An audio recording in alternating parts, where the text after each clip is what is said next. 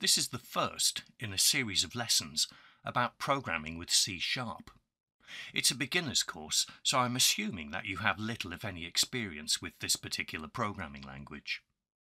In this lesson, we'll start by writing a simple Windows Forms application to display a few messages on the screen. I've already installed Visual Studio 2022 Community Edition. You'll need to do the same if you want to follow along. If you haven't already done so, you can download Visual Studio for free from the Microsoft Visual Studio website. If you're unfamiliar with this particular integrated development environment, that's okay. I'll be pointing out most of the features you'll need as you learn C#. In this lesson, I'll also be pointing out some of the pitfalls that you might come across and how to deal with them. And I'll be suggesting some exercises that you can try for yourself as you progress. So let's begin. I've already launched Visual Studio, and now I'm going to create a project of type Windows Forms app.NET Framework.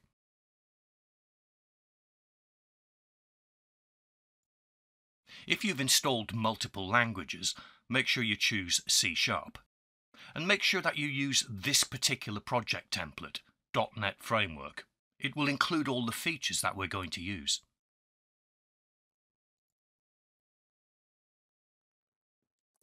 Give your project a name and be mindful of the project location. This is where various project files will be saved. I'll talk more about these files later. You can change the location if you want to by clicking on the button with 3 dots on it. I've already created a folder on my D drive called Visual Studio 2022 Projects, and I've used it before, so this location is already selected for me. Now, click Create.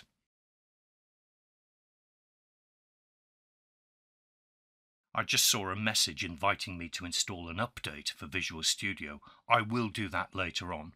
I think it's a good idea to be using the most recent version. So here's my Windows form. On the right-hand side, I can see a couple of windows. I have my Solution Explorer, I'll be saying more about that later, and I have a Properties window. I'll be making use of that as well. On the left-hand side, I have a toolbox. By default, these windows will slide in and out of view as and when you need them. There's a little drawing pin here, which if I click it, you can see the toolbox has disappeared. But I can bring it back here. I like to pin the toolbox in place so that it's there all the time. The same goes for these windows on the right-hand side. You can see little drawing pins there as well. I'm going to place a button onto the form. I'll find this under Common Controls. There's my button, and I'm simply going to draw it onto the form. Notice that the button is selected. There are little drag handles around it, so I can resize it, or indeed I can move it to a new position. Now, because the button is selected, I can see the button's properties over here in the Properties window. And there's lots of things I can change if I want to. For now, all I want to do is change the name of the button. It's currently called Button 1. I'm changing it to BTN Go. BTN is just a naming convention, BTN because it's a button. And I'm going to change the text property of the button as well. You can see the text property has actually changed the appearance of the button. Now, most importantly, I want to write a program that will run when the button is clicked. To write the program, I can double-click this button. When you first see this, it can be quite daunting. There's a lot of information here. But don't worry, I'll explain the different sections of code you can see here, and we'll make use of them as we progress. Suffice to say for now, my cursor is flashing where I need to type some code. Down here. Let's try this first, and then I'll talk about what all the curly brackets and semicolons mean.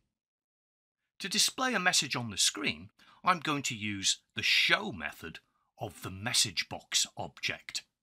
Don't worry too much about the terminology. I will be using the correct terminology as we go along, just to get used to it. But suffice to say for now, I'm going to type a command to display a message on the screen.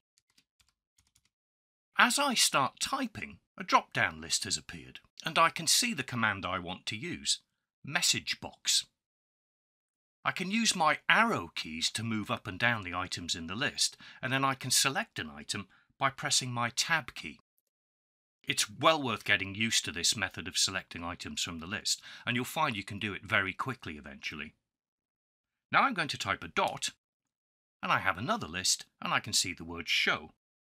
I'll open a bracket, and I'm going to type my message in double quotes.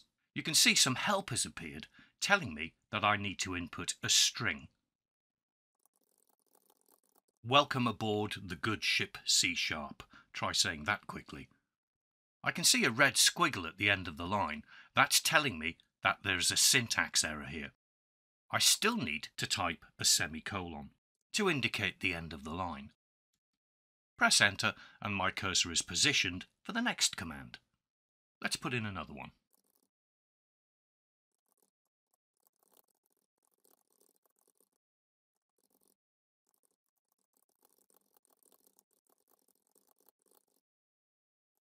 My program consists of 3 instructions. A message to say welcome aboard, another message, C# is a C-like object-oriented language. In fact, originally Microsoft wanted to call it cool. C# is widely used in game development, web development, and much more. To launch your application, click on the Start button up here. And there's my form on the screen. Clicking on the button will run the program. And you can see I have a sequence of messages. I can stop the application either by just closing the form or by clicking on this red stop button. Okay, now's a good time to talk about all of this information on the screen. The first thing I want you to notice is the curly brackets. You can see there's an opening curly bracket here, and there's a closing curly bracket there. They go together. My program is in between the two. There's my code. Strictly speaking, my program is known as a sub-procedure. You'll see soon that I can have lots of sub-procedures within my application. It's also known as a method. It's a method of the form class. The name of the program is button go_click. Now it's important that I don't change this because the name of the program is what links it to the click event of the button. Change this name and the program won't run when I click on the button. Watch. In fact, I can't even start the form. There were build errors. When you first run a program, Visual Studio will compile it. It'll turn it into machine code that your computer can understand and execute. Visual Studio refers to this compilation process as building, and you can see the build has failed. It's inviting me to run the previous version of the program, which actually worked, but I really want to find out what's wrong with this version, so I'm going to click No. And I can see here, Form 1 does not contain a definition for btn go_click. To put it simply, I need to undo the change I'd made.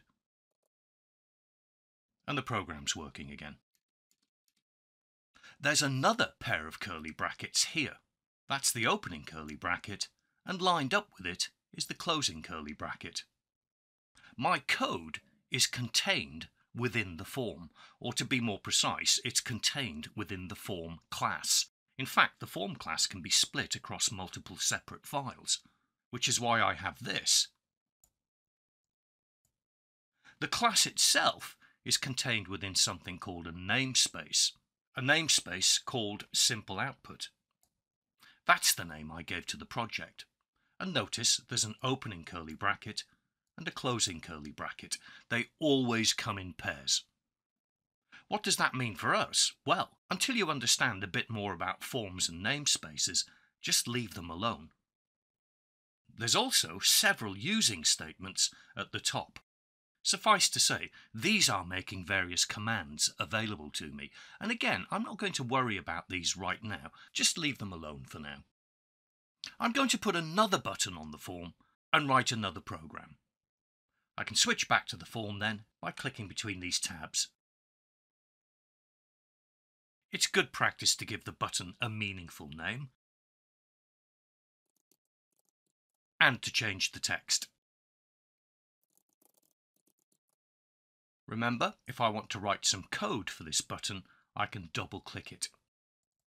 And can you see what's happened? I have another section within the form class at the same level as my original program. So there's my original program, and this is where I'm going to start writing my new program.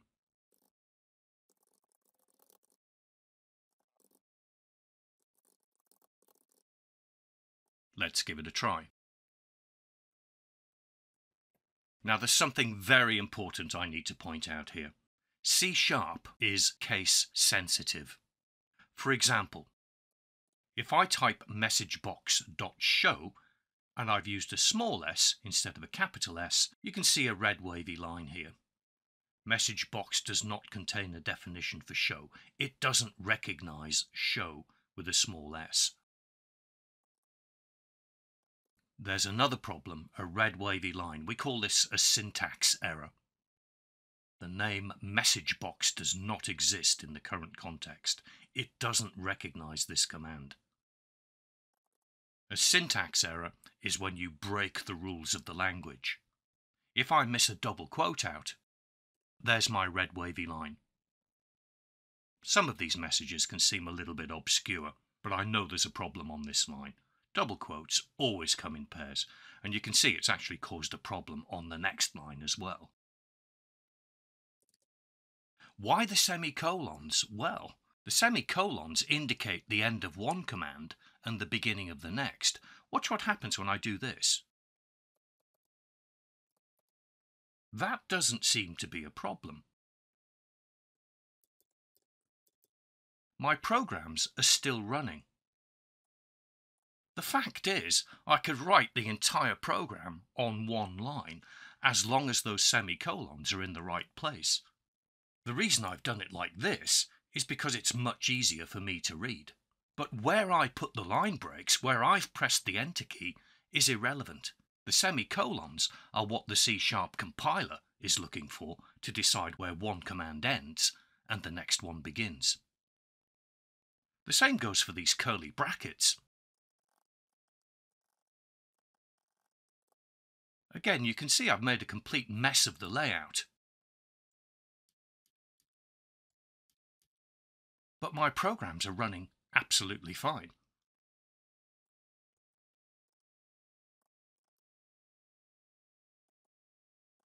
The curly brackets indicate the beginning and the end of a block of code. The layout and the indentation is just to make it easier for the programmer to see what's going on. You might have noticed we have something here. It says one reference, and again here, 3 references. Until you have a bit more experience, I suggest you just leave those alone, but you might inadvertently double-click one of these and inadvertently select this, and you find yourself looking at something rather daunting. Don't worry about it. This is some of the hidden code which allows the form to work. We don't need to concern ourselves with this at all, and there's no need to change it until you have a lot more experience. Notice it's opened up a new tab at the top here. I can just close that tab. Again, 3 references here. A lot of code which you will understand better with experience. For now, just close that tab. You can also collapse and expand sections of this code.